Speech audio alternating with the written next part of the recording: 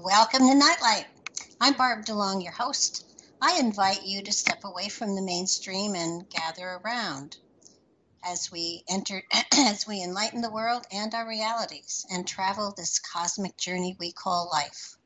Join us as we share with you and provide the beacon that can guide us all to a better way. Explore with us as we examine a metaphysical montage of spiritual insights covering everything from the mundane to the magical, UFOs to unicorns, and everything in between. Nightlight, a reminder that we are never alone. Nightlight welcomes back Reverend Michael Carter, who is the author of Alien Scriptures, Extraterrestrials in the Holy Bible, A New World If You Can Take It, God, Extraterrestrials, and the Evolution of Human Consciousness, the Metaphysics of Spiritual Healing and the Power of Affirmative Prayer, and God Consciousness, a 30-day journey to achieve God-centered thinking. Tonight we're going to talk about UFOs in the Bible and the influence that they have had on the awakening of the consciousness of humanity, as well as the shift of focus for the new enlightened philosophies that go beyond traditional religions into the new paradigms that call to us from the future. Michael's written articles on UFOs and religion for such publications as the UFO Magazine, Alien Encounters, the MUFON UFO Journal, Contact Forum, the Space Newsletter, that's a UFO support group in New York City. And he's spoken at UFO conferences such as the Second Philadelphia Need to Know Conference, the annual Long Island UFO Conference with Bud Hopkins, as well as appearing on radio and TV programs across the nation. He's also appeared on Japanese television discussing the Bible and UFOs as well. A longtime UFO experiencer, he lectures extensively on the topic of religion and UFOs. He's appeared on the Sci-Fi Channel Steven Spielberg's production of Abduction Diaries, The Real 4400. And he's a frequent guest on the History Channel's production of Ancient Aliens. Well-traveled, well-written, well-spoken. Michael, thank you for coming back on Nightlight. I really am looking forward to tonight.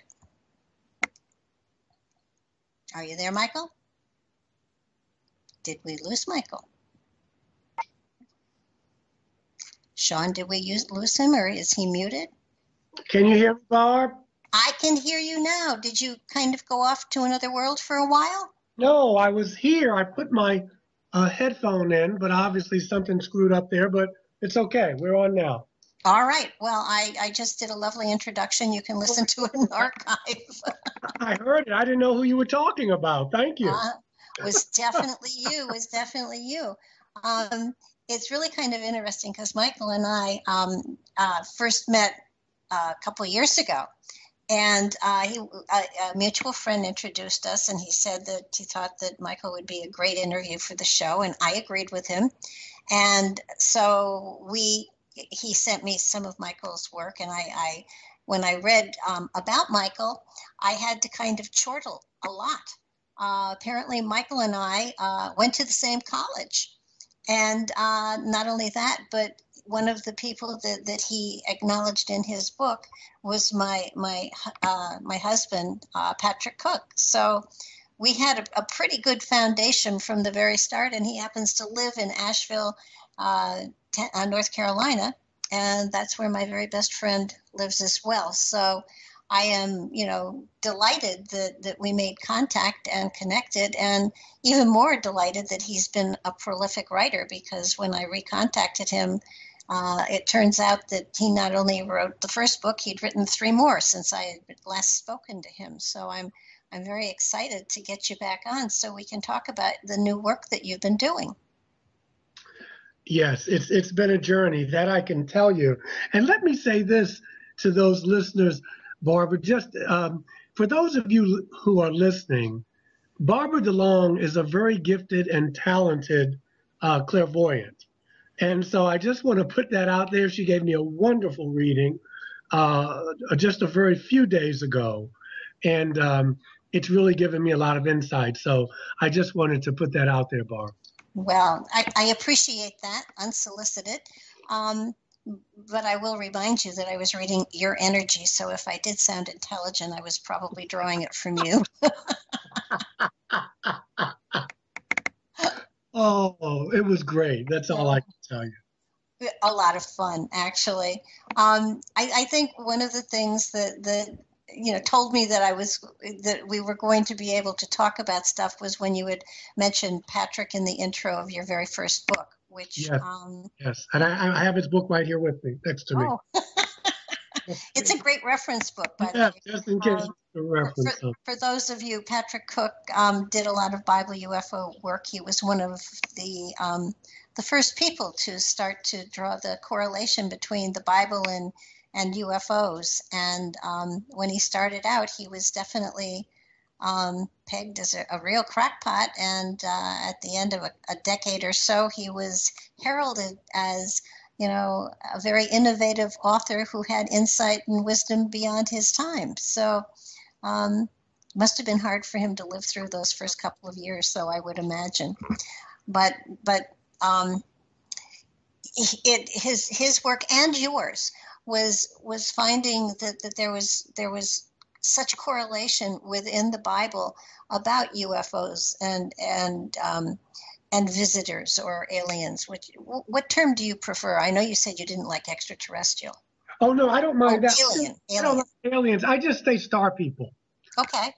Yeah, yeah, like a lot of First Nations, a lot of Native American brothers and sisters refer to them as star people, and they're coming from star nations. But yeah, I just extraterrestrials. Listen, people call them worse, but aliens seem such a, I don't know. It just seems. Well, when you call them an alien, you immediately go back to the movie Alien and get the wrong feeling as to what we're talking about, I think. Yeah, and even when we call other human beings illegal aliens, it's just I think there's a better way to refer to people. So anyway, that's where I am. Well, let me ask you something, because I know that my journey in the spiritual field literally started by seeing a UFO. That's what triggered, unlocked, blew open the portal. I don't know what you want to call it, but that's what opened me consciously and higher consciously to the fact that we are not alone. There are worlds and universes out there and other entities that have consciousness, as do we. And so what was it that was your trigger? Where, how, when did you suddenly get on this amazing journey that you're on right now? Oh, that's a great question. Well, it starts on December 28th, 1989, when I referred to in the book my first contact that I recall as seeing someone in my room. I mentioned coming back from the pyramids in Chichen Itza and Tulum. We were on the Yucatan, my girlfriend at the time. And when I got back to New York, I was living in Manhattan at the time. And I had been invited to a party, and I didn't want to go, but I wanted to kind of show off. I'd never really been out of the country. That may have been my first time. And it was 85, 89, 90 degrees there. I was laying out in the sun. I had a beautiful tan.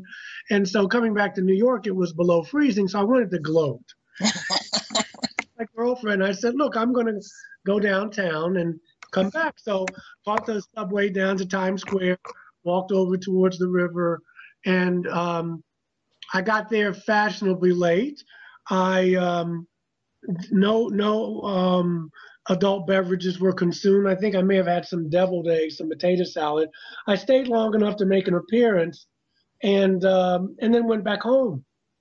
And sometime during the night or the morning, actually, I don't know what woke me up. I don't think it was nature. Maybe I sensed an energy in the room, but I sleep on my stomach. And I rolled over, and my room was lit up like bright daylight. And there was a being at the end of my bed who was glowing, but also had this glow around him. And I'm using it could have been a she. I'm using him, and it was like this cobalt blue light, but it was also had this great white light around it. It was fantastic, and I thought I was going to have a heart attack. Um, my girlfriend at the time did not, or either could not wake up, and we just stared at each other. This being had a pear-shaped head, was not gray, was more of a chalk white looking brother, and so, but very thin, maybe about 3, 4 feet tall, and had on this skin tight jumpsuit, if you will, that looked like it was made. It looked like it was made of Reynolds wrap, and I probably have never been that frightened in all my life. And I've been in a couple of frightening situations. And so what I did was, macho man that I am, Uh-huh. I pulled the covers up over my head. That would have been my reaction. It was going to go away. And so when I did that, I heard this whoosh, whoosh, this swooshing sound, and I felt the temperature change. And I felt like I was outside. Now remember, this is the 15th floor of the Excelsior Hotel at West 81st Street between Columbus Avenue and Central Park. So when I pull the covers down, no one's there. Uh-huh. It's like nothing ever happened. Yeah. And that's what triggered me. Of course, there had been other contacts off and on to this very day. But what had happened was, because I already had a biblical background, Uh-huh. I had gotten away from the African American Baptist tradition of my youth. And at that time, I was very much into metaphysics. You and I talked about religious science, unity, very much into metaphysics. Reading tons of books on channeling and tarot. I mean, it just opened. I was already open, and this really opened me up more. And I think it accelerated my spiritual growth. So December 28th, 1989 was the time that really got me into it. Of course, I read everything I could on it, but I really started, what got me was the religious aspect. And of course, the Danish Christian theologian Soren Kierkegaard says life is lived forward, but it's only understood backwards. And so what had happened was I started thinking about times when I was a child, and I would wake up with blood on my pillow, thinking it was a nosebleed. Well, it was actually bleeding from the nose, but I didn't know where. I thought maybe it was coming from my ears or something. Then finding out about implants and people having waking up with blood on their pillow in the middle of the night or morning.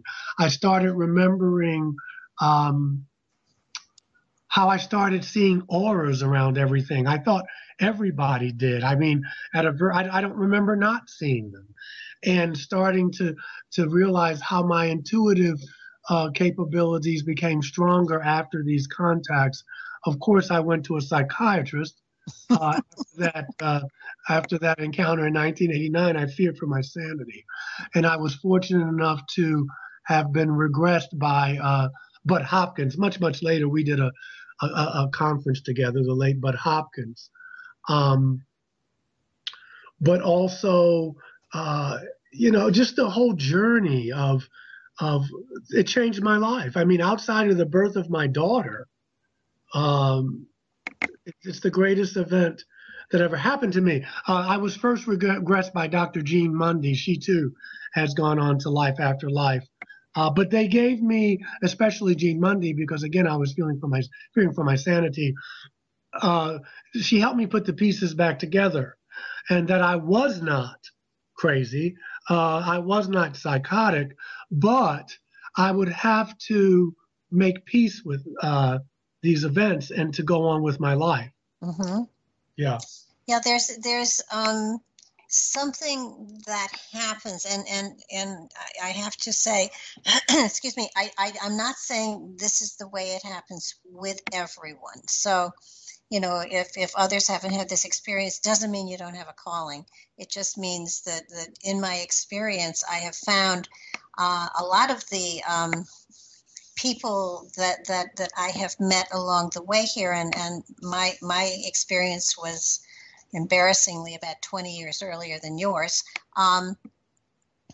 It took me longer to get to where I was going, though. So it's almost as though there is a knowingness that you cannot deny, yet you cannot explain or prove, and it changes your perspective of life and makes you, for want of a better word, unique.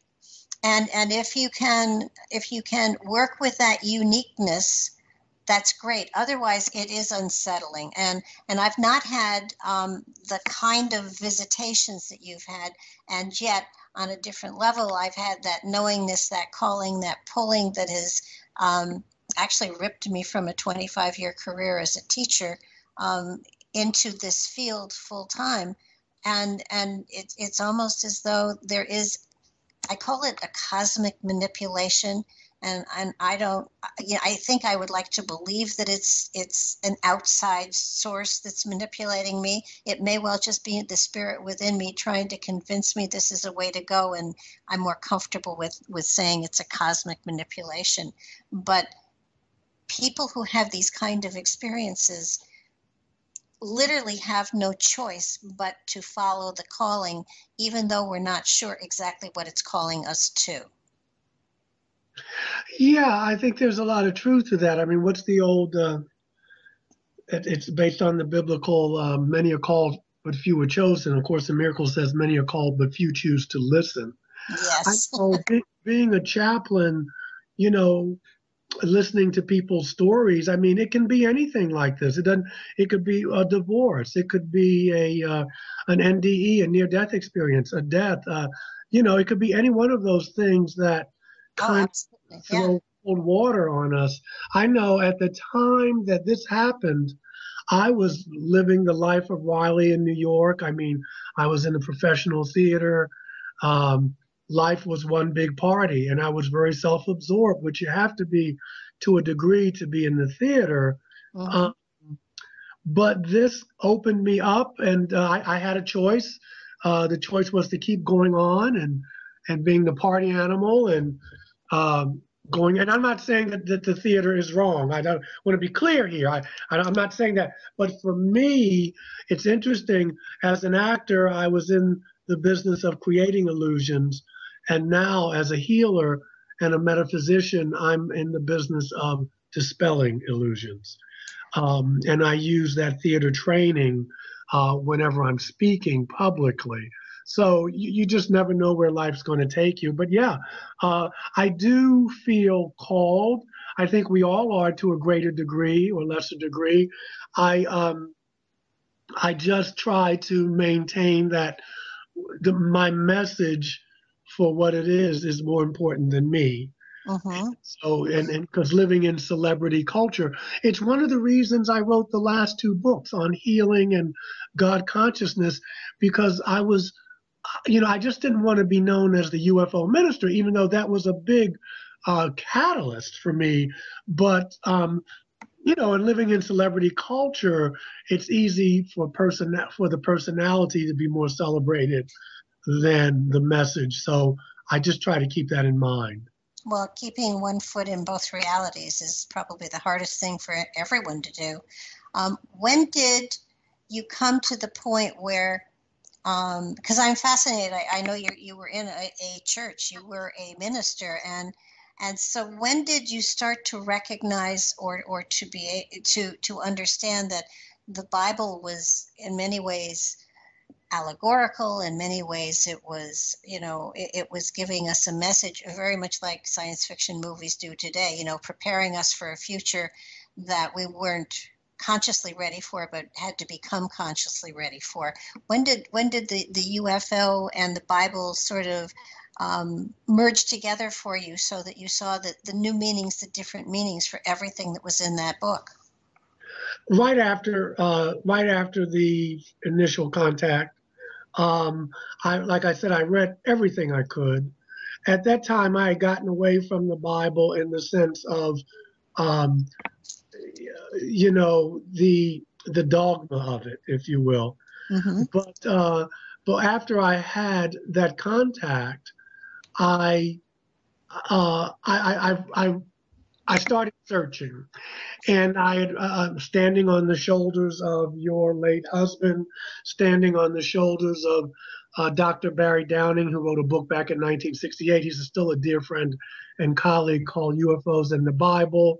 Um, Reverend Virginia Brasington. We had some female energy in the mix here, which is always welcome. She was from this part of the country, Asheville, North Carolina. She had written a book called UFOs and the Bible. Morris K. Jessup, who had died under mysterious circumstances, I believe in the late 50s, he had written a book about the Bible and UFOs. And so when I saw these, it was like these publications, it was like water to a thirsty person, because I had a reference point. Mm-hmm. I said, okay, there are other clergy. The only Morris K. Jessup was not a clergy person, but there were other clergy who were putting this together. And I still hadn't come out. I was in the closet about my own personal experiences. My first publisher was Barbara DeBolt. She had a little mom and pop publishing company in Arizona. And she said to me, Michael, you really need to put your own experiences in there. And I was very much afraid, because 20 years prior to this, I presented my work as research, but I was afraid to come out and say, this had happened to me, for good reason. I wanted to have a career. I've had some people at that time even say, it's an interesting story, but please don't ever tell anybody that if you want to have a career as a professional clergy person. But as time goes on, fear lessened, and I'm very grateful. I went to Union Theological Seminary in New York, one of the top seminaries in the country, and they allowed me to write on this topic as my thesis in order to get out of there. And kudos to them, because I think many seminaries would have said, you're not going to get out of here. You're not going to graduate from here writing about that topic, young man. And so that really started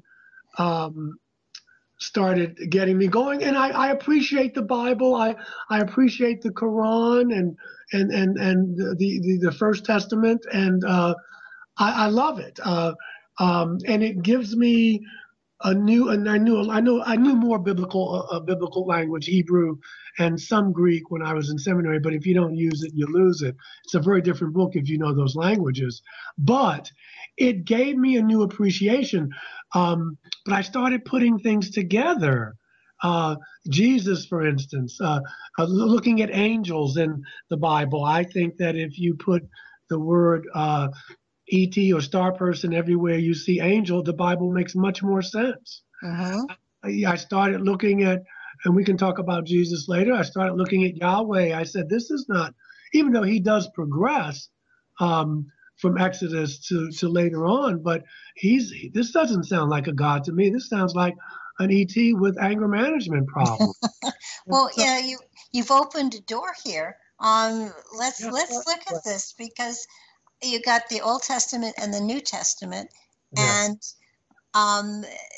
the God in each of them is really, if you stand back and first of all, before I even go any further, I totally respect everyone who interprets the Bible literally. That's works for them, and the Bible is an amazing book for wherever you are. And it doesn't mean that you're lower evolved or more evolved. It means that that's where you are.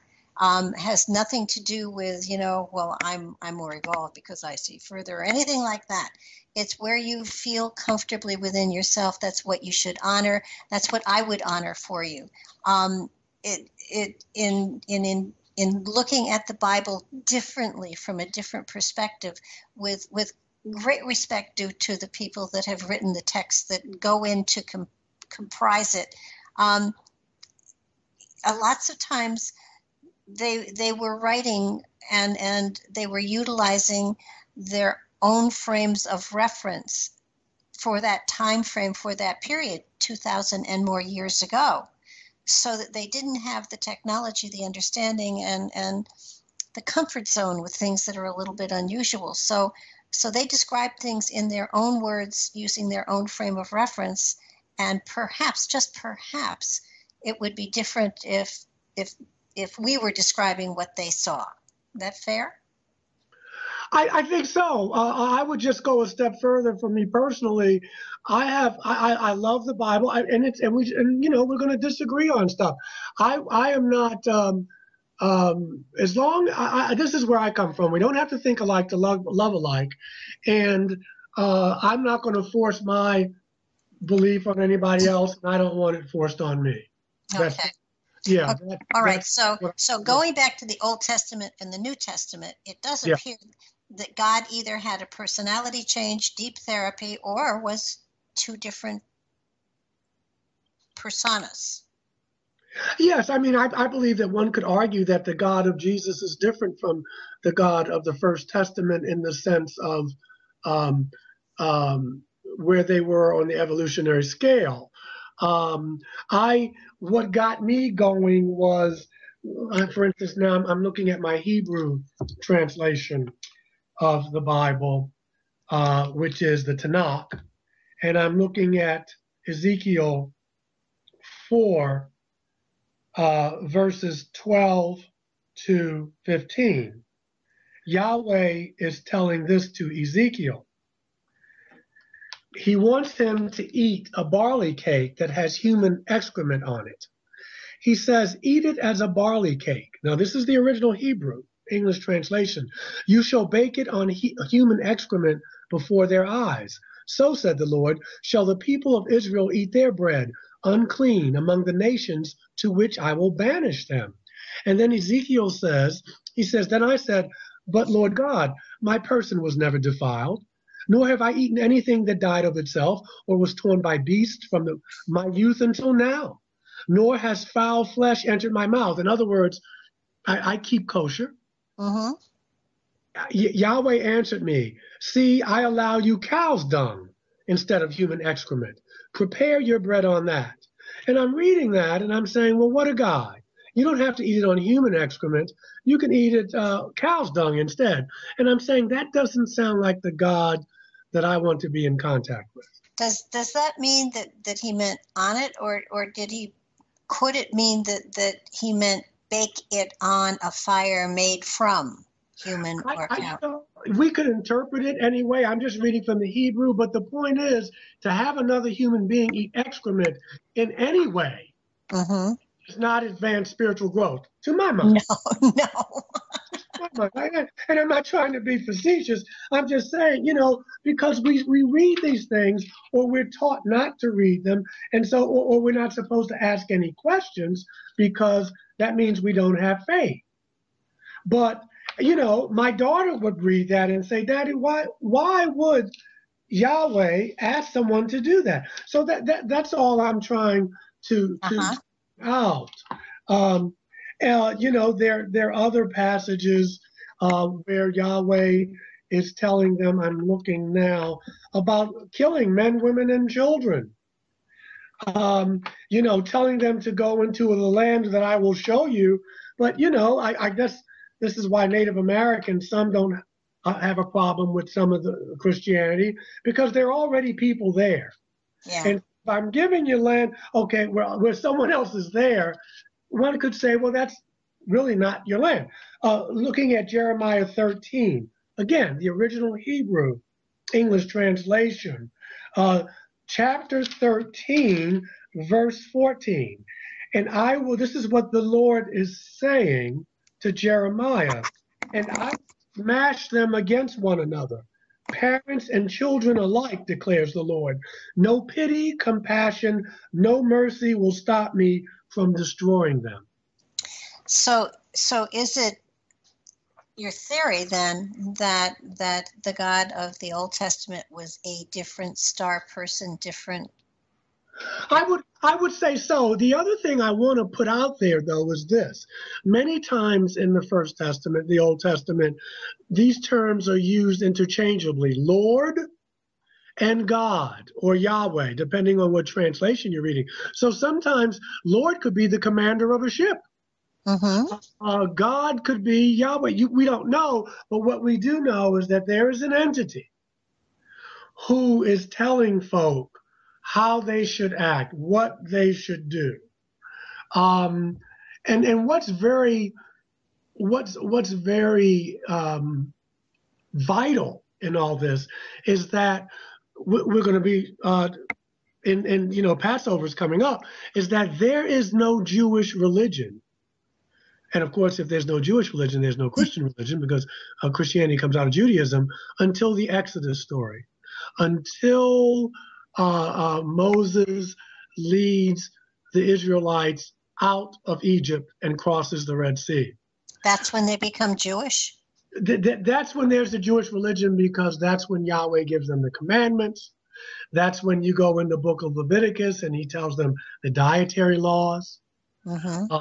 That's when, if you go further into Leviticus, he talks about how many shekels for slaves. And I'm wondering, why would a God tell people what to charge for slaves? You could see where I would have a particular sensitivity to that. And it's not to denigrate. It really, really isn't. But for those people who have thrown out the baby with the bathwater, a lot of people have given up on the Bible because of verses like that. And I think that if we put it in a context, maybe this is not the almighty intelligence of the universe. Maybe this is a star person. That would make sense. And of course, whoever gave the commandments said that he was a jealous God, and to not worship anyone other than him. Why would a God be jealous? I mean, if you're omnipotent and omniscient, what do you have to be jealous of? He's also this God is very, very obsessed with the sexuality and the mating practices. The men have to be circumcised. You cannot mate with people who are not in the Hebrew tribe. He was very, very concerned about that. And so this person, this individual has a very personality, a personality with flaws and insecurities and power. But then when we go to Isaiah, for instance, this is just another thing to recommend the ancient astronaut theory. When we look at Isaiah 40 in the New Revised Standard Version of the Bible, we're looking at Isaiah 40 of verse 22. Isaiah says, "It is he who sits above the circle of the earth, and its inhabitants are like grasshoppers, who stretches out the heavens like a curtain." How did Isaiah know that the earth was a sphere? Yeah. And if looking down, it sounds like he's looking down from a great height if he says they look like grasshoppers. And so here we have, it gets one wondering, because I was taught, maybe you were too, that people thought the world was flat until Columbus. But here we have someone writing 5,000 years ago saying that it is he who sits above the circle of the earth. Also, it possibly even has a little bit of suggestion that perhaps they were giants as well. Well, yes, the Bible does talk about that. We know about Goliath, who could have been a hybrid, but we knew there were giants on the earth in those days. Archaeologists are finding the remains of beings. And we also know that some of our star people can range anywhere from 3 feet tall to 7, 8, 9 feet tall. Well, isn't there also when they send out scouts to take a look at the land of fruit and honey, they come back and they say they looked upon us. I think it was as grasshoppers. The same comparison. Yes, that's exactly right. That's exactly right. That's exactly right. And so these were just some of the things that I looked at uh, looking at Gabriel. Gabriel, wonderful job Gabriel has. He's also in the Quran, but everywhere he goes, a woman gets pregnant. Wonderful job he has. Whether it's Elizabeth, whether it's who's Mary's, Miriam's cousin, John the Baptist, Miriam's cousin. Yeah. Whether it's, she doesn't even have a name, Samson's mother in Samuel. But again, and of course Miriam. Everywhere they go, these women, Sarah, everywhere you Yeah. go, No these age limit either. I mean, from some older women, as Sarah was past, we would call it menopause, but as it's phrased, past the age of having children. But when they go there, these women become pregnant. Mm-hmm. And so I started going, wow, that's very interesting. And of course, angel meaning messenger in the Greek, angelos. So they don't necessarily have to have wings. I want to be clear because I remember saying that on one show and someone called in. Well, I know angels have wings because I've seen them. And I don't want to, yeah, fine, no problem. I'm just saying that in the Bible, there's no mention of them having wings. Doesn't say they don't. Right. Yeah. And I'm looking at the theory that wings were put on just to let us know that these beings flew. And they flew because they were star people. That some of them had ships. Now there are people who travel interdimensionally that maybe don't even need a ship. I want to put that out there too. The universe is teeming with life, but we are focusing on the people of the book. Islam, Christianity, and Judaism. So that's what I found so rich, and for me, it does not take away. And I could be wrong. I mean, let's be honest. But for me, it doesn't take away from the messages or the beauty of the book, but it does resonate with what you said earlier, that our ancient ancestors were using the nomenclature and the vocabulary of their time, and they did not know how to describe this technology. And so these people would be godlike. If I went back to maybe 4 BCE and I brought out my Apple phone, and I Yes. started showing them a little razzmatazz, who knows? I could have started a religion, who knows? Well, So well, so I think all that comes into play. there's an old movie out there called "They Must Be Gods," and are you familiar with it? No. Oh, should it? In one place in the movie, this man is flying over places in Africa that have not actually interacted with modern society as we know it. And he's eating lunch in the plane, and he drinks a Coke, and he throws the Coke bottle out the window, and it hits a native on the head, and the native is knocked out. He heard this noise, he looked up, and this thing hit him on the head, and they worshipped the Coke bottle as a god. Oh, the gods must be crazy. That's the movie. Yes, Yeah, I've yes. seen that. Yeah, yeah. It's a great movie. I Great mean, and before. Great. In Patagonia, they did it with the cargo ships. Yes, exactly. And I talk about that in my book a little bit. Mm-hmm. Yeah.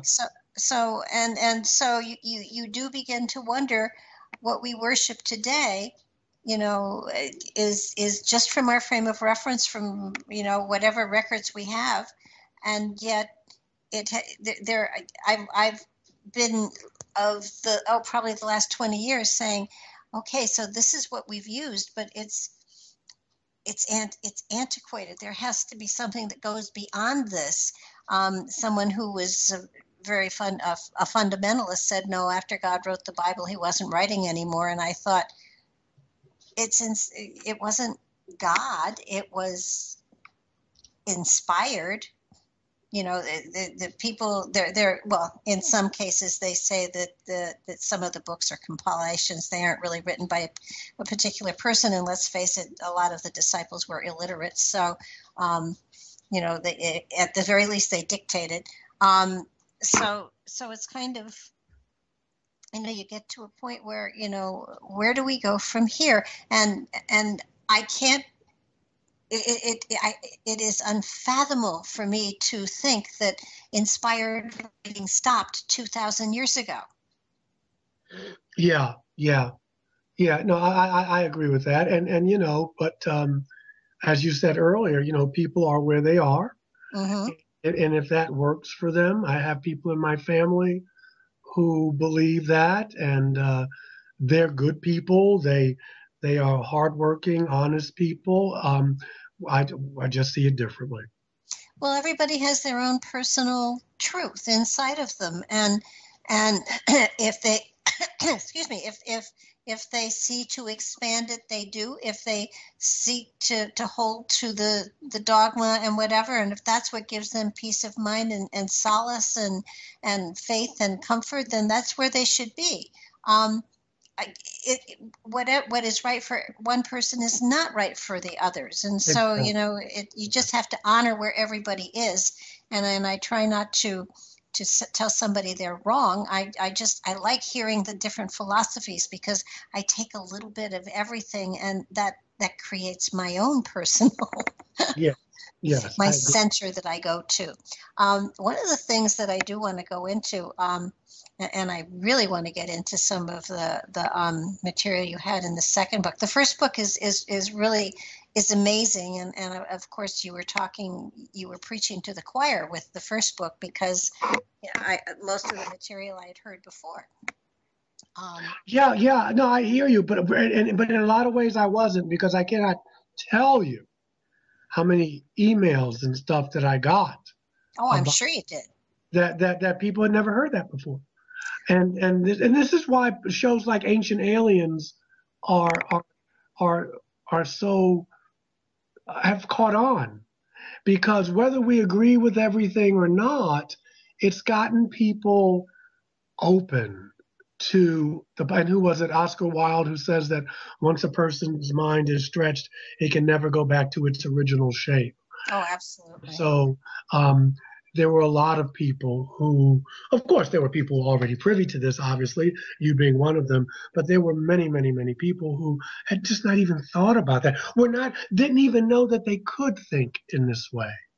Oh, yeah. And what I love about shows like this and Revolution Radio and Freedom Slips and .com.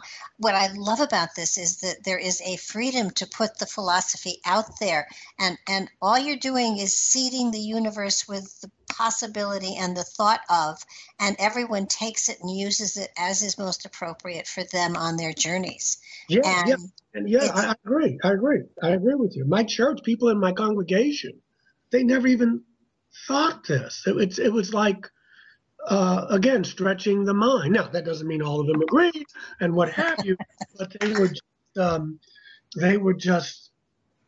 I was surprised at the.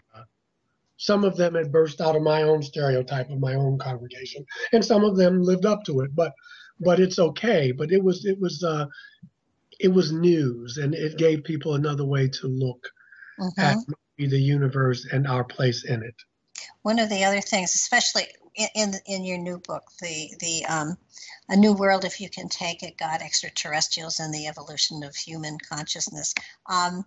One of the things that snagged me right away was the Ghanaian the Sankofa, an expression in the Ghanaian language. Yes. I loved this, and you want to tell us what it is because it's such a wonderful phrase. I almost want to needle point it and put it on the wall. Yes, Sankofa.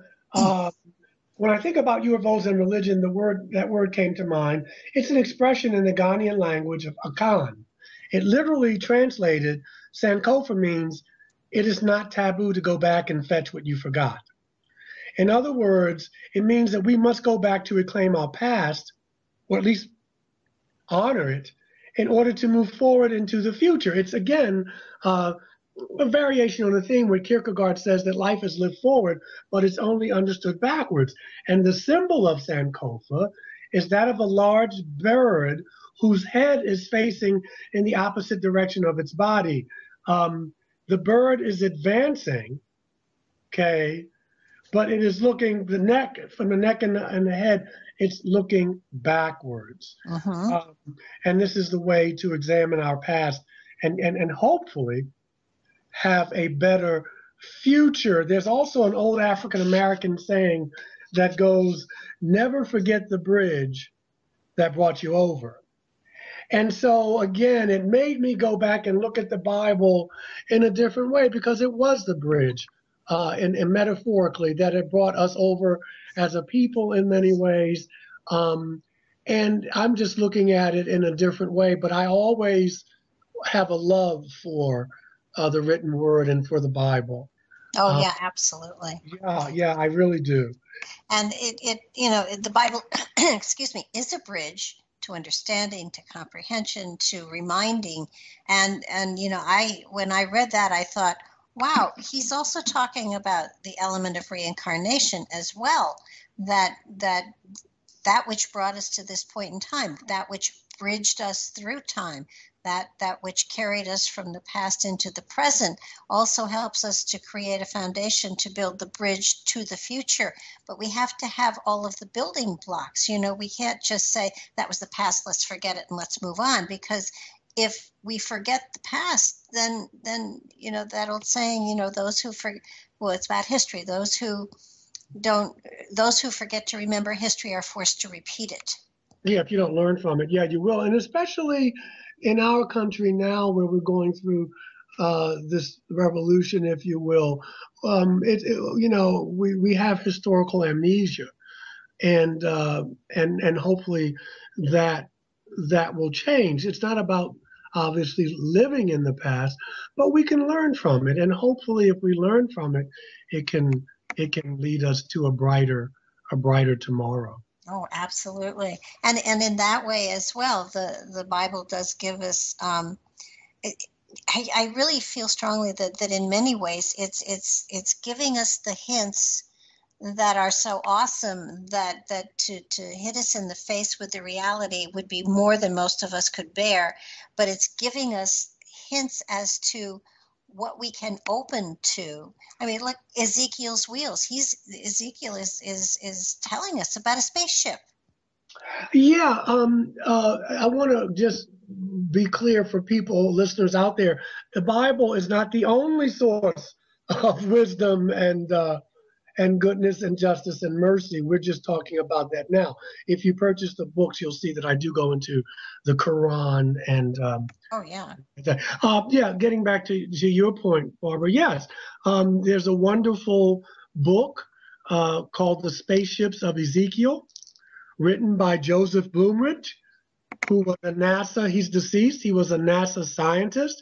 And what he did, he was an engineer actually, and he took the book of Ezekiel, word for word, and he designed what he thought Ezekiel saw.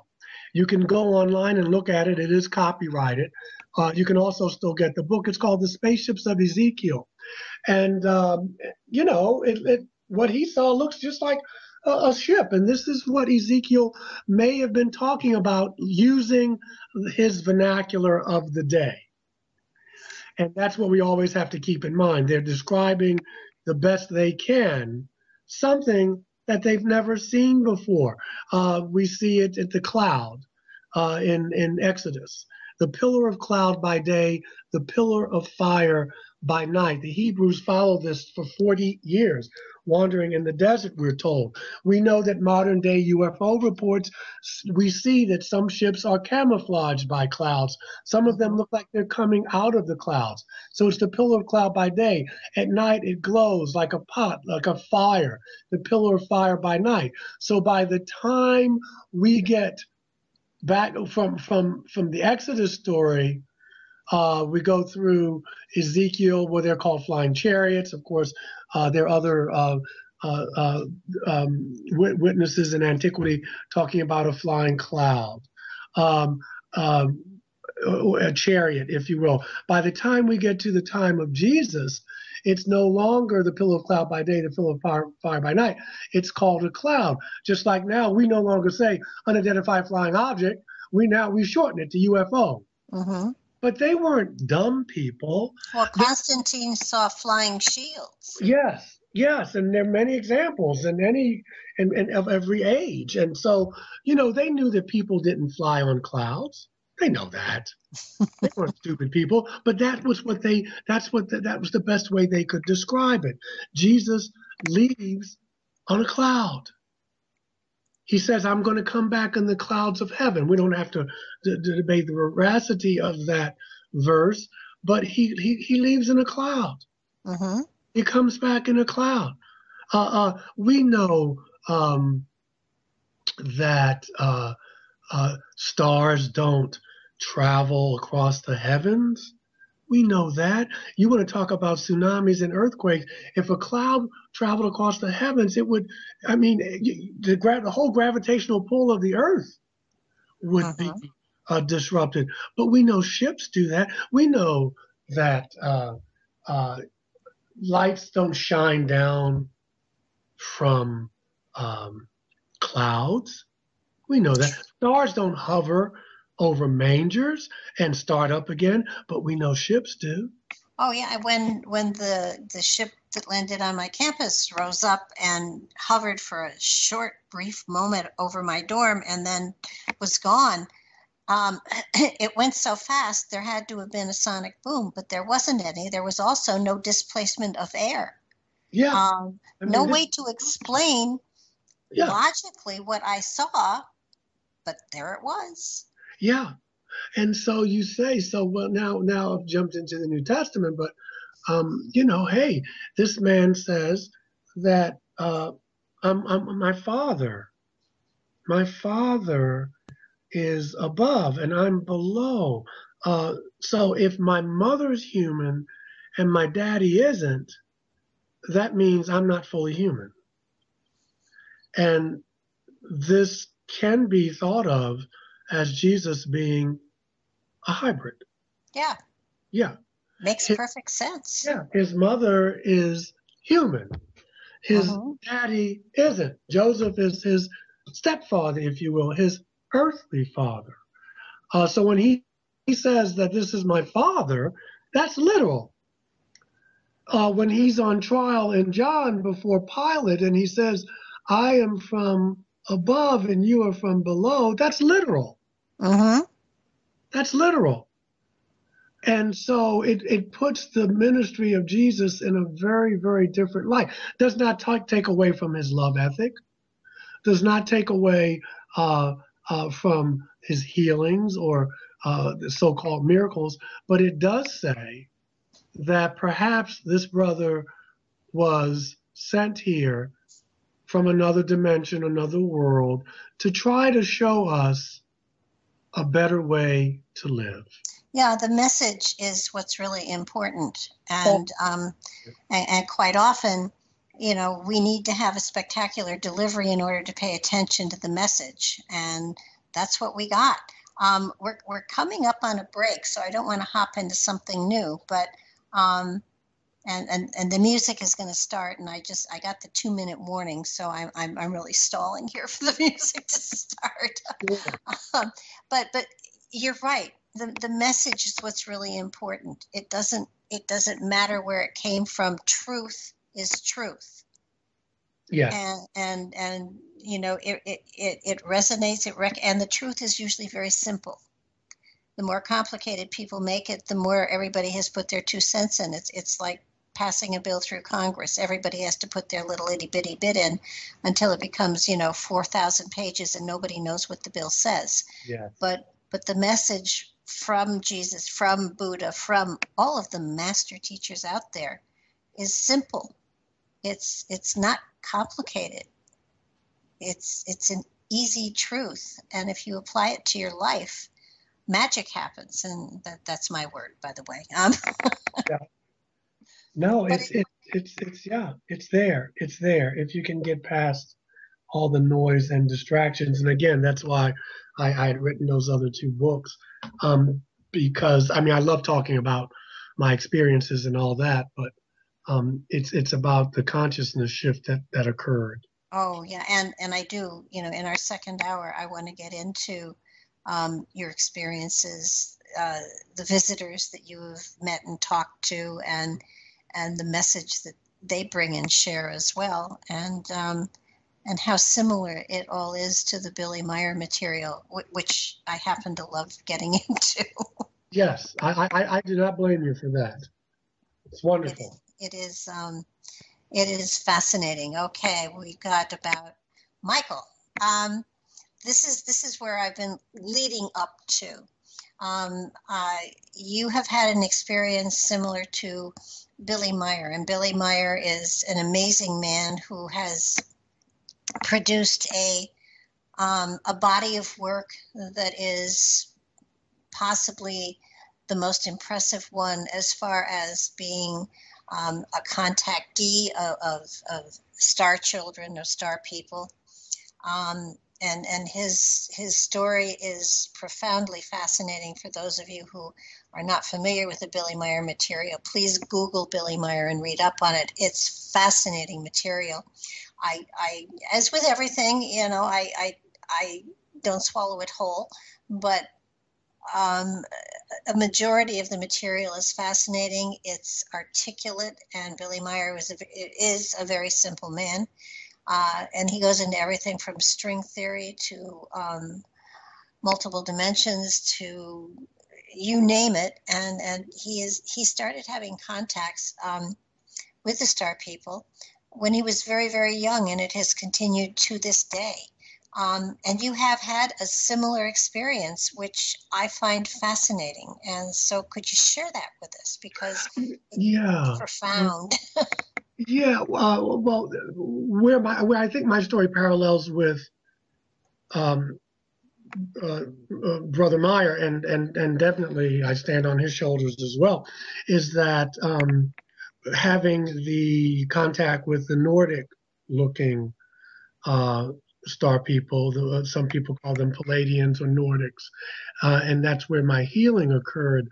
I use a lot of Billy's or Palladian philosophy in the book, in one of the chapters on Palladian spirituality, because I think it resonates. Now, in answer to your question, I have had the experience of meeting three different races. Uh, we would call the first brother, I guess we would call him a gray or a zeta reticulate lion or what have you, from that star system. I don't know if that's where it's from, but his phenotype, one would say that. Like I said, he was not gray, he was kind of chalk white. And we do know there are different species of grays, different races of grays. I have had contact with reptilians that were very frightening, only in the sense of, again, being able to walk through a wall in my bedroom in the middle of the night and having that look. I mean, they were beautiful in hindsight. Um, the eyes were yellow with the pupils going um, vertical, like a cat does at times. Uh-huh. Beautiful. But I wasn't thinking they were so beautiful when he came through my wall. And then, of course, the most recent, and that being in the last few years, and the healing that took place was from a Nordic individual. Um, and I've had people say, well, you've that I signed a contract this lifetime. I mean, I was told through a psychic who kind of channeled them, who did not know I had these experiences, actually, because I wouldn't tell them, that I did, in fact, have other lifetimes with them as an earth person, and that I signed up for, if you will, a spiritual contract to do what I'm doing now. It's one of the reasons that I am here. Um, Uh-huh. that does resonate with me on a very, very deep level. But I am fascinated with these blonde, blue eyed people because in our culture, we have been spoon fed, but now maybe force fed, that all of these star people have to look like the Greys or have to look like, they just have to look so bizarre. And in some places, some people say ugly, and they really don't. Um, there is a movement going on with Paolo Harris and a brother by the name of Gerard Alston. You may know him. He's a good friend of mine. He lives in Amsterdam. And what they're doing is Timothy Good is in that bunch, another wonderful UFO researcher, who they are now, and it's good to be open to what's going on in Europe. We can get isolated over here in the West, but what they're doing is they are really promoting the more human look, the encounters with more human, not humanoid so much, but human looking extraterrestrials. And I think that's very, very important. I think that the powers that be want us to have this xenophobic kind of attitude that they all have to look weird or bizarre to us. But I think they're very threatened that, some of these beings can get on an elevator with you, and not unless you could pick up the energy, you wouldn't even know. And that means they could be in places of power in governments. They could be working at your post office, but also it lessens the fear factor. And I think that rather than have the populace lessen their fear, we want to push that fear out there more, and that these people are the other. Case in point, do we really need a part two of Independence Day? Will Smith and the aliens were the bad people, and do we really need that? And yet Hollywood is making a part two to this with Jeff Goldblum is in it again. I mean, we have what's the other one? Fallen Skies, where they're the bad people, and Earth has to band together. And I'm not saying that all star people want to sing Kumbaya and hold hands with us, but neither do all Earth people. And so just as there are benevolent and malevolent Earth people, there are malevolent and benevolent star people. And we need to kind of get that nobody's all good or all bad. We've been taught to think in these polarities. Now, I did resist on an intellectual level, the star people, being the diversity trainer that I am, being the anti-racism trainer that I am. Most of my friends in Europe, they were like, well, the contacts they had were mostly with the Nordics. And over here, we were being force-fed the Greys. And I was a little uptight about that because what I was hearing in the UFO community, consciously and unconsciously, was that the blonde blue-eyes they're the nice ones. They're the beautiful ones. They're the angelic ones. And the gray or reptilian or dark-skinned extraterrestrials were, we have to watch them. You have to watch these people. They're not like, and so I started to see this dichotomy, and I'm like, man, we do that with each other. And I resisted that. And sometimes I would call people on it. So what are you saying? That all Nordics, because in the Billy Meyer cosmology, there's a malevolent set of Nordics and there's a benevolent set of Nordics. So again, it's not just one or the other. All I can say is the healing of my blood clot on July 4th, 2013 at 9:50 p.m. It was from a Nordic looking individual. Well then. So you've had contact with these three groups. Is information shared, or is it just a matter of becoming familiar with the fact that these are star people? The information that was shared was usually shared through pictures. For instance, I was shown a past life by one group of extraterrestrials.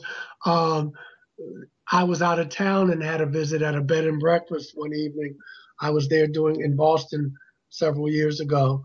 And I was shown a picture of a pair of hands in prayer. And the voice said, look. And there was a thunderbolt between the palms of the prayer hands. And as you know, I'm a healer. I use that logo on my business card now. And for me, that was them pushing me, use your healing ability. Use it. Look, use your prayer and healing ability. There were times at the beginning when I was shown, for instance, at one time, I was paralyzed and a needle was stuck in the back of my head, right at the base of the neck, where that little hollow is, where your the brainstem and anyway, and it was extremely painful.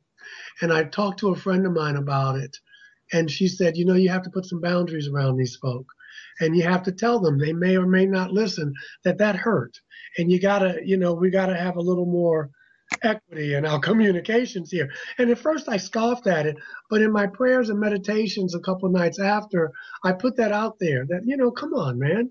And so about a week later, I was paralyzed. And they were in the room, and they showed me a picture of a syringe, and I felt just like it was painless. This little prick in my crown chakra. Now I later found out that you can reach the pituitary gland in many ways, and but one way you can get it is going through the back of the skull. Uh-huh. And all I can say is that my intuitive ability skyrocketed after that. But what I was more impressed with was that they listened to me. There have been times when they've just appeared in my room and held my hand. What had changed was at the beginning I would be paralyzed, and I don't know whether that was for their safety or mine. Maybe they thought I would get up and throw something. I don't know. The fear factor was really extremely high for many years, and even to this day, I still at times go to sleep at the last minute with the light on. But what I did was I used that fear because the fear wasn't from them, because they've done nothing really to hurt me, at least purposely. If anything, my spiritual growth was accelerated. But what it did was it made me say to myself, Michael, this fear of the unknown, this fear of them, because at the same time I feared them, at the same time I missed them when they didn't show up. Uh-huh. And they used to show up pretty frequently at the beginning. The point I want to make is just that I took that fear and I said, Michael, where else in your life does fear get in the way of you living? And so I'm not saying everybody should do that. I don't want to shit all over people. And I know people who have had horrific experiences where sperm and ovum were taken forcibly, where there were anal probes, and that's very real. So I want to be clear, it's not all kumbaya, but for me, my experience was not as traumatic, at least to me, and I used it as a lesson. Well, it also expanded consciousness, and I think that yes, no question. what And that's what I mean you know, when I say I used it as a lesson. To look at your fear is uh-huh. an exercise of consciousness. Well, it also gives you, I think, in many for me, it would also sort of validate the fact that there is more than just exactly what we know as far as indigenous to this planet. There are entities that can come, energies that can come and go. We are capable of so much more if we allow ourselves to go there. And it doesn't mean we go crazy. It doesn't mean that we're nuts. It just means that we have inside of us greater power than we know. And my philosophy is that they come to remind us of what we've forgotten, and what we can become yet again. And it doesn't have to take thousands and thousands of years. I mean, it probably will, knowing the human psyche as I do, but it's sort of opening ourselves up to even reanimating those strands of DNA that are not activated, that we have within us. And it's not garbage. It's DNA that does something, and we don't know what it does. Of the 24 pairs, we only use one pair. The rest of them are just there. Mm-hmm.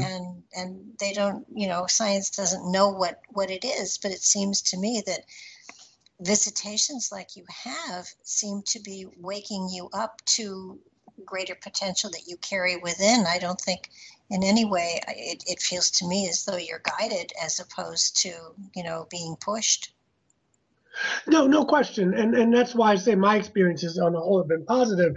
In short, what they've done is just, and I always knew this even coming into the planet, but I always knew that love was really the glue that held it all together, that love is really the most powerful force, energy in the universe. And I don't really believe in evil because of my belief in reincarnation, but I use the words of Dr. King. He says that he had come to believe that even good temporarily defeated was still more powerful than so-called evil triumphant. And so that always stuck with me.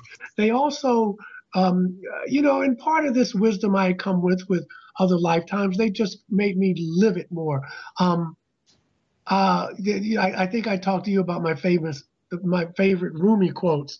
That the first one is that out beyond ideas of right and wrong, there's a field. I'll meet you there. And the other one is, when I was young and clever, I wanted to change the world. But now that I'm older, I realize I just need to change myself. Yes. And they made me really realize, Michael, do you want to be right or do you want to be at peace? And I say all that to say, Barbara, that I don't, and this is for Michael, I'm not saying, I don't worry about other people so much about that. I just trying to say my evolution is what I'm responsible for, and that there are young souls. I was a younger soul. There everybody's not going to evolve at the same rate. There's some people who have to learn this lifetime that power and money and sex are not all there is to life, and that takes several lifetimes to learn. And so there are people who are there. There are people who are going to be where I am. There are people who are going to be above and below. And so I just try to let people be, because I know so many people, especially activists, they get bitter because why isn't the world like this? Why can't people see? Why? And it's like people are on their path. Mm-hmm. I just have to be on mine. Well, And I don't get upset about things. People get upset about Trump or they get upset about Putin. I mean, it doesn't mean I don't reach out to help, but I'm kind of detached from it now. I've been around so many lifetimes that I'm getting to see life for the beautiful journey that it is, but also the gaminess of it and what's worth getting upset about, because it's all the illusion anyway.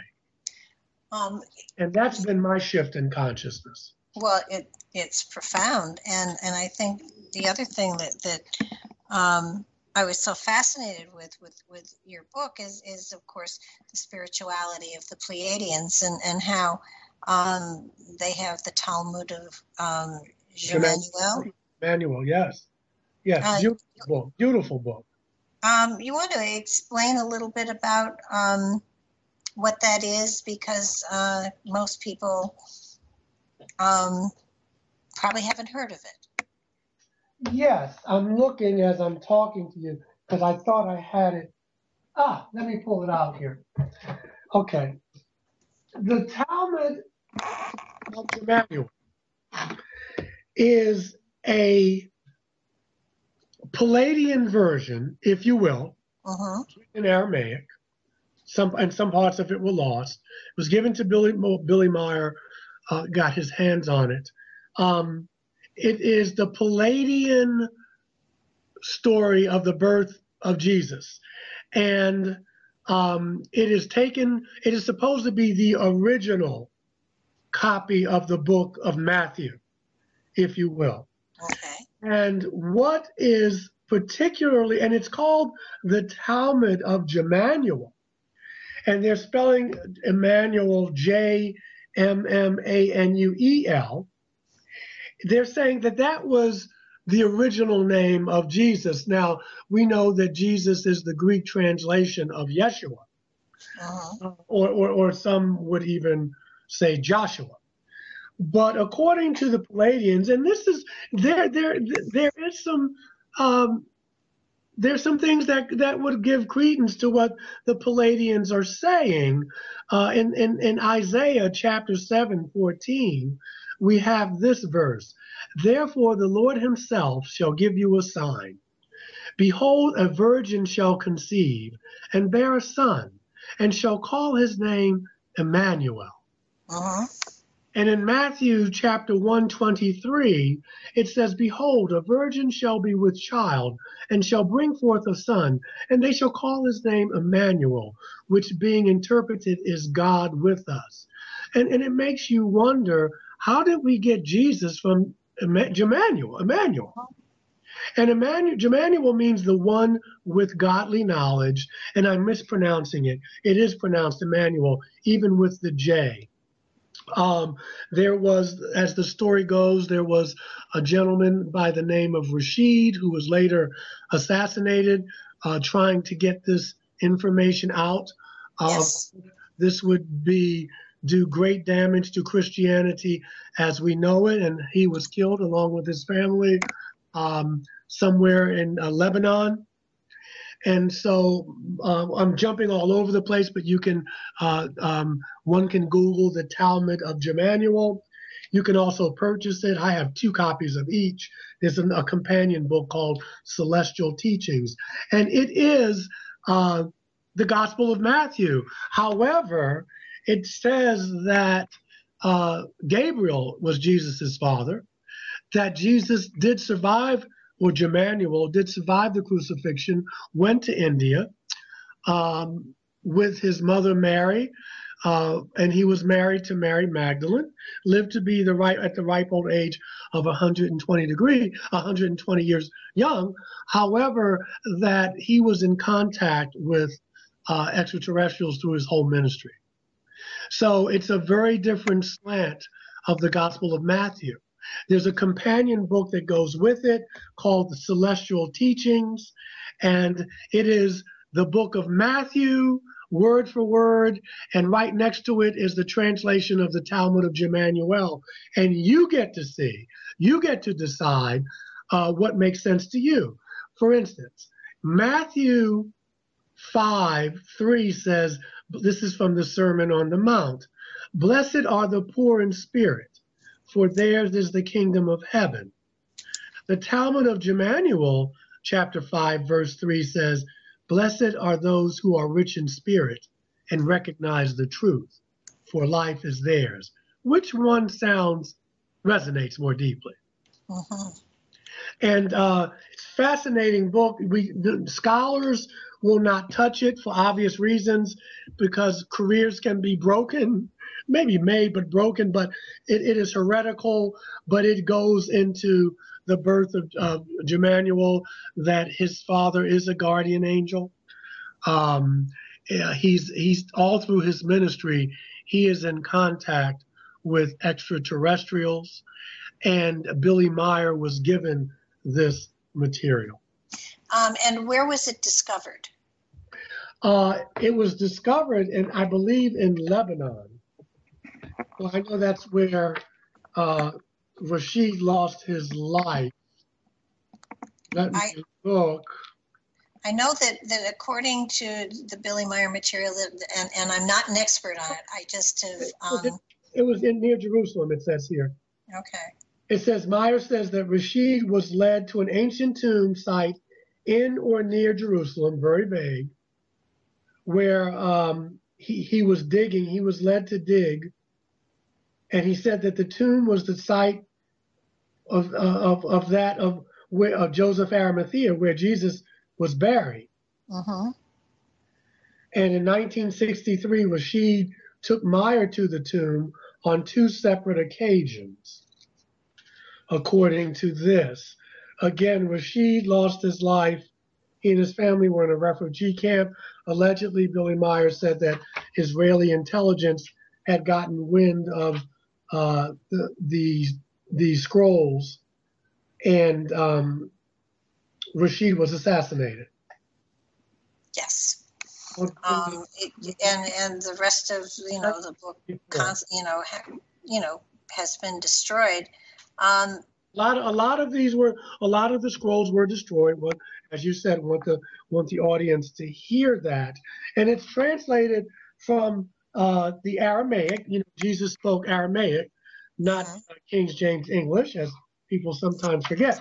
The point being, though, is that you can still purchase these, and if it is a hoax, it's the person who did it must have been a genius because it's really detailed and elaborate. But it is the Gospel of Matthew from the Palladian perspective.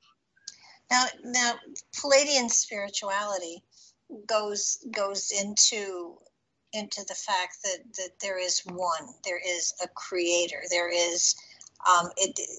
They don't talk about God; they talk about a creator. Is that accurate? Actually, they do talk about God, and they talk about God in the Talmud. What they say and what Emmanuel is saying is that there is a God, but that God is an extraterrestrial and is all knowing and what have you. Above that God is creation. And one of the things that which is an energy, but it is called creation and intelligence. And one of the things that Emmanuel slash Jesus was very furious about is that people were being taught that God, who he calls the God of the human races, was creation.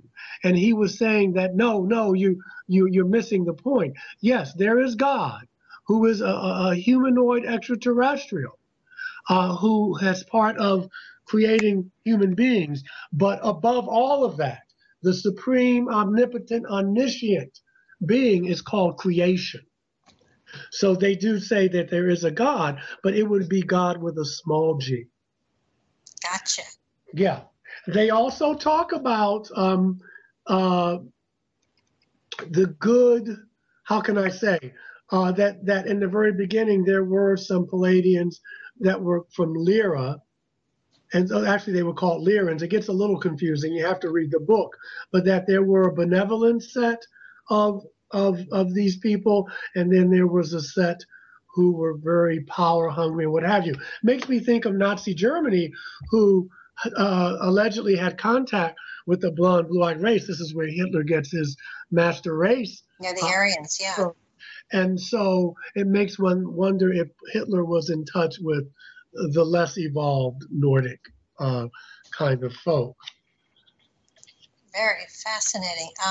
The other thing and I know I'm hopping all over here, but there were so many things that I found just absolutely fascinating that I wanted to pull out and just throw out there. So that I want to talk about the Ark of the Covenant. Yes, we did a show on that on Ancient Aliens. The Ark of the Covenant was what ancient astronaut theorists are talking about, and I'm one of those, is that this was actually a communication device to communicate with Yahweh. And it was made of gold, which we know gold is a good conduit for energy, copper, and that people actually lost their lives carrying it around.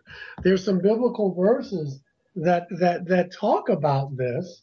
Hold on, let me see if I can find some. But in the meantime, and the priest had to dress in a certain way. If you know the Hebrew priest, they had to wear a breastplate with all these crystals and jewels in them. They had to wear a long gown. They had to wear headgear, and it's been thought that maybe this was to keep them from being contaminated by the radiation. Now, they also used the Uman and the Thurman. Which was, some scholars say, which was a force of, a way of divination to contact Yahweh, to get readings, if you will. Mm-hmm. As a psychic would, yes, indeed. So that I know that there Patrick talked about somebody using the description of the Ark of the Covenant as a project and also recreating it so that it would receive signals, and apparently they were able to reconstruct it, and it was a receptor. Because what it was used for. I mean, with gold and copper. I mean, these are things that you can use. They help channel energy, and so I think that it was now, but it was also hazardous because there were people who touched it. And of course, they thought that Yahweh was angry with them. And why not? Yahweh stays angry a lot in the Old Testament. Yes, he does. Yeah, he's definitely angry. But it was probably from the radiation and being electrocuted. A lot Yeah, of people, yeah, they talked about and the illnesses and the sicknesses that often came from being in close proximity appear to be very similar to radiation poisoning. exactly. And that's I think that's another reason why the priest had to prepare and put on the breastplate, and they had these the clothes they had to wear. I think it was very elaborate, and I think it was to keep them from the radiation. Now, did they not also call the ark the seat of the Most High, or the seat of? Well, they thought God resided in it. Yeah. There was a mercy seat. If you go into Exodus 25, verse 22, Yahweh says, I will commune with you from above the mercy seat, from between the two cherubim, which were angels. So it was more or less a holographic projection of some sort. I believe it was. We don't know, but it makes sense. This technology was literally out of this world. And it says in Exodus 16:2, and the Lord said to Moses, "Speak to your brother Aaron that he come not at all times into the holy place, so that he will not die. For I will appear in the cloud upon the mercy seat." So it's probably a hologram there. That's what it sounded like to me. And then And, you go. yeah, we're talking about auditory and visual communication. Right. And then you go to things like Old Testament still, but Sodom and Gomorrah appeared to be nuclear explosions. People are saying that it does seem to be that way. I think there are people who scholars and archaeologists have said that there's still glass there from the blast, that some of the sand is still glass there in some areas in that part of the world. And so it seems like it really could have been nuclear weapons there. So especially in the Old Testament, where the God was not as benevolent as he becomes in the New Testament. Just out of curiosity, because I don't know if I knew and forgot, or if I never. What is the time frame, year-wise, between the Old and the New Testament? Oh, I don't know exactly, but you're talking several thousand years. Okay, that's what I. Maybe 8,000 years. Okay, so there is a period of time where apparently there are no written records of, theoretically. They're probably written records, but there's no. This is what a lot of fundamentalists and evangelicals have a problem with. There's no original versions of any New Testament documents. Okay. Yeah, they're none. But what we can say is that these beings were still visiting the earth. If you go and look at now, that doesn't mean they weren't written in Sumerian, as Biastician talks about, or in other, Akkadian or Assyrian. But there's still contact. I mean, Jesus is still having contact with Gabriel, still coming to visit. Gabriel's in the Quran, so he gets around. He's visiting Muhammad 600 years after the birth of Jesus. So these beings are still. Yeah, and look at the Vedas. You have the flying machines in the Vedas. The Vimanas, and the Upanishads, and the story about them in the Mahabharata, which are even thousands of years before. This stuff is being written down for the Hebrew people. No, I guess what I'm trying to sort of wrap myself around is that we have tens of thousands, maybe millions of years of contact. Yeah, of contact that are actually literally still here on the planet if people pay attention to it. Yes. Well, listen, it's happening. I mean, disclosure's happening all around us. We have all astronauts, the late Edgar Mitchell. We have many civilian airline pilots, and people are coming out now and they're saying, I've seen this stuff. I've seen these craft. So it's happening all around us. Some people are waiting for a president to come out on the White House lawn and announce it. That may or may not happen. But when you look at Brazil and Mexico and France and Australia and England and China, they've released much of their classified information about UFOs. Only the United States is still sticking to the story that they don't exist, and we're not interested in them. But disclosure is happening as we speak. Well, and not only that, but the consciousness of all of humanity is expanding so that at this point the United States can deny all they want, but they kind of look foolish in contrast to the rest of the world. But my feeling here is that we are going through a time where we are, it's of course they're there, and I don't know that we're going to come to a time where, they are so integrated into our society that we just take them for granted. It makes one wonder, sort of, why are they here? Well, according to ancient texts, they're here because they created us. Okay. Not all of them. I mean, we can never know what, because there's so many races. You have to say, well, who are you talking about? But many of them have a hand in our creation. And so maybe they come back to see how we are faring. A lot of these visits occurred right after we split the atom over Hiroshima and Nagasaki. That gets people's attention when your neighbor down the street is playing with guns. Yes. And so that also is another reason. Well, could be another reason. There are also probably some people here to exploit us. So there are many reasons, because there are many different species who've either come here. Some people may be here just to observe. Some people may be here just to say, you know what, they're making the same mistake we made. But they just don't get it. So it's I think it's as many reasons as there are species, or as there are races. Well, we've had many we've had many individuals here on the planet that were, whether they were hybrid or not, they were certainly inspired teachers.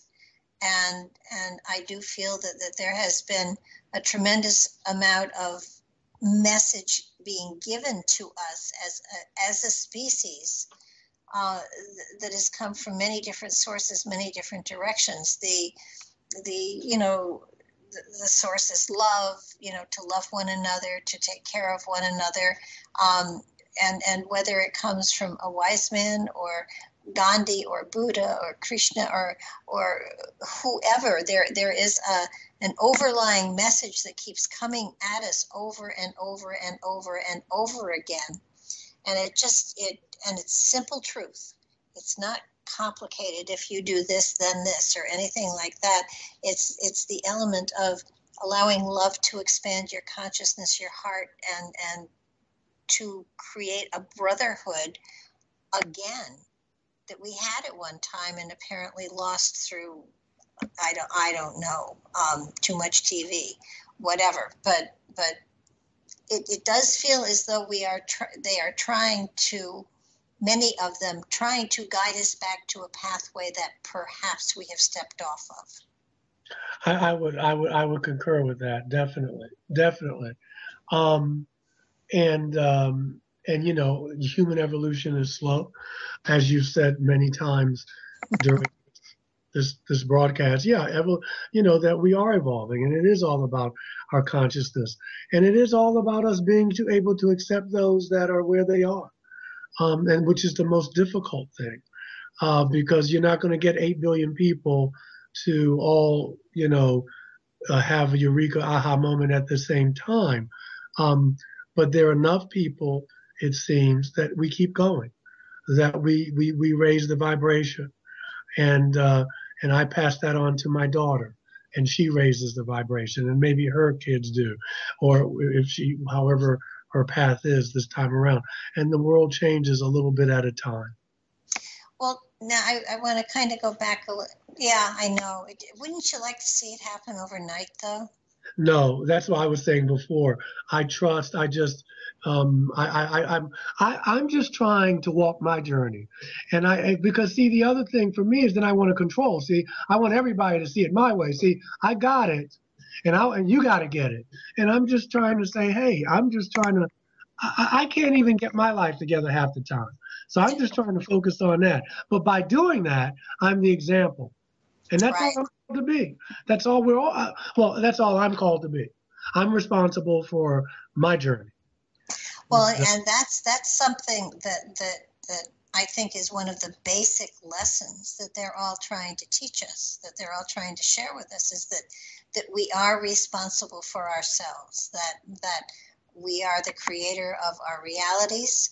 We are the creator of everything that touches us within our lifetime, and that assuming that responsibility and making changes in accordance with what is a better way is our responsibility. And it isn't my responsibility to tell you what you should do with your life. It's that I should do what's right with my life. And I think from what you've spoken, from what I gathered from the book, is that that's an underlying cause. It's something that is they're trying to teach us, or Yeah, and that's part of Palladian. That's part of Palladian spirituality. But it's not just Palladian. I mean, this is just how the universe works, and this is why you have some, the prime directive in Star Trek, where we cannot interfere in another world's business because they have to have free choice and evolve.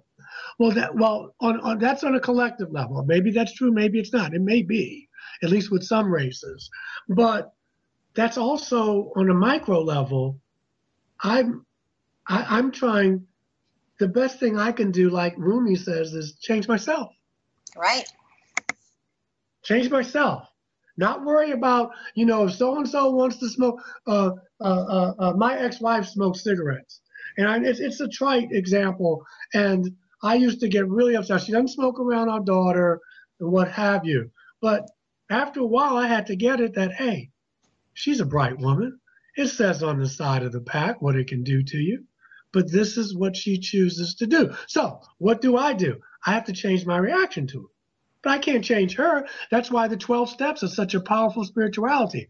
Give me the serenity and the wisdom. Change the things I can, and to know the difference.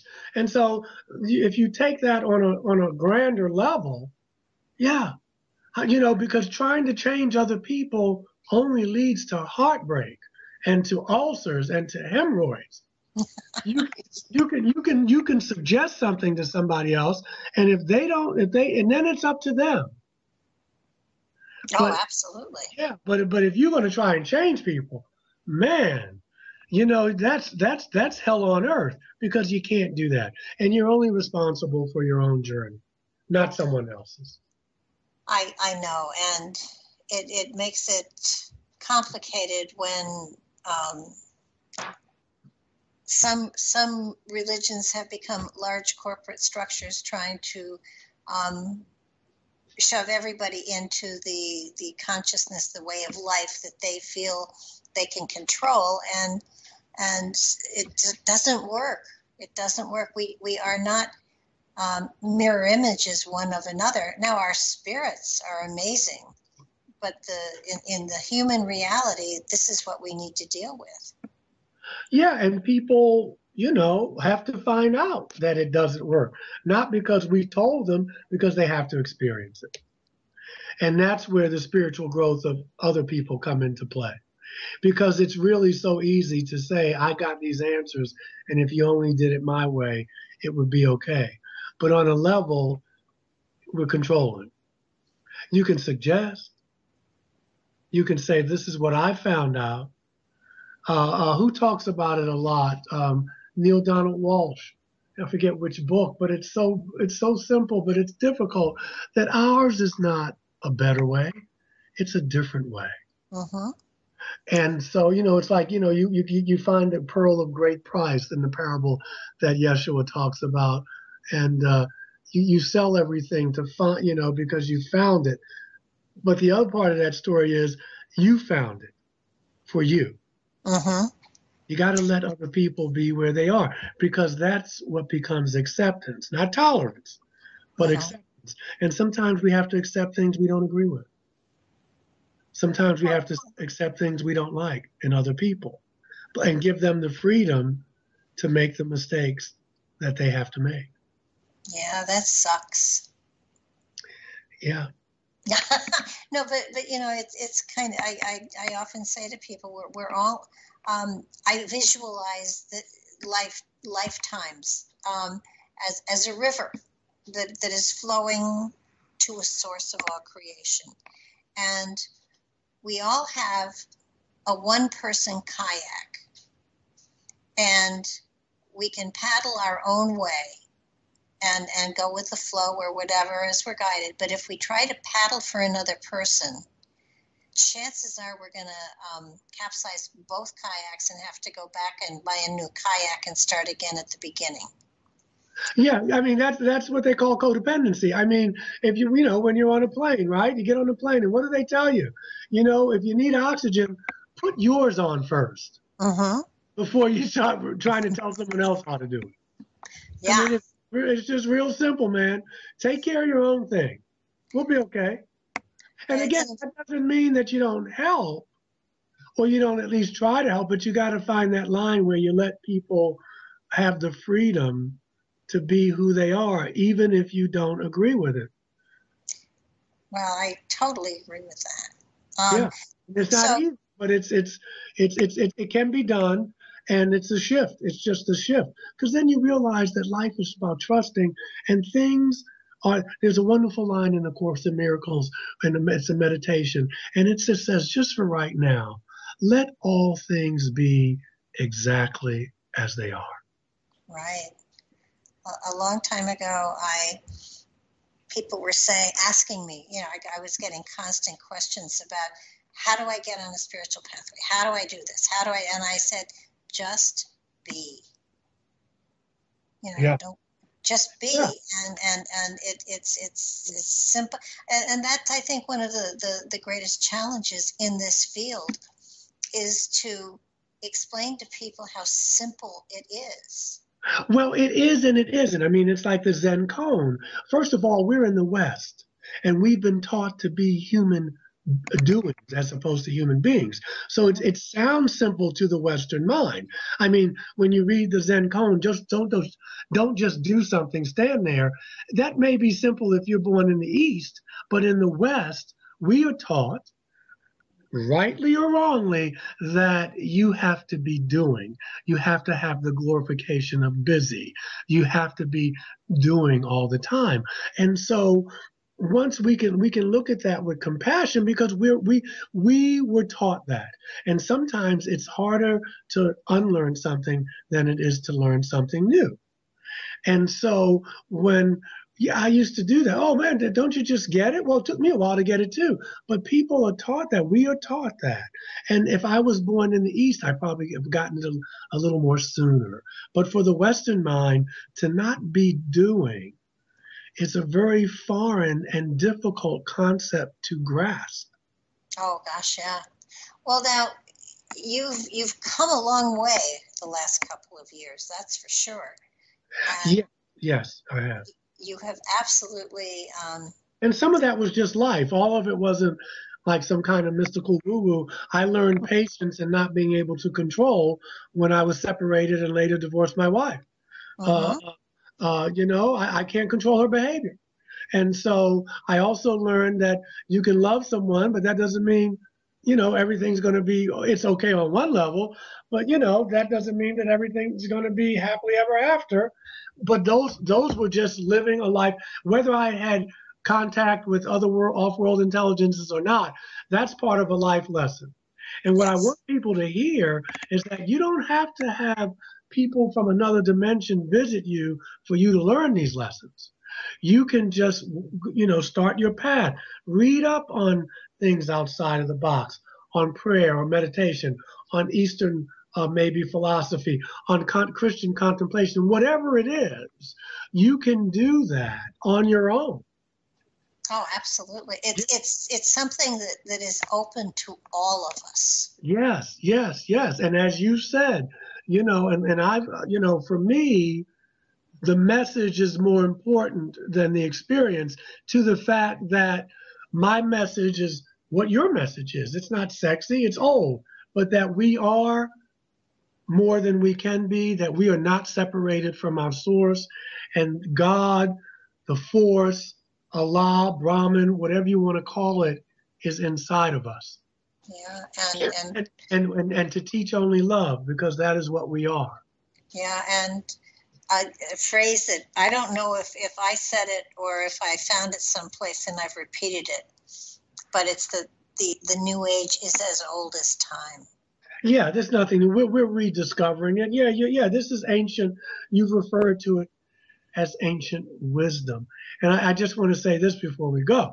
I want people to buy those books. You can go on Amazon and Barnes and Nobles and just type in Reverend Michael J.S. Carter, and those books will come up.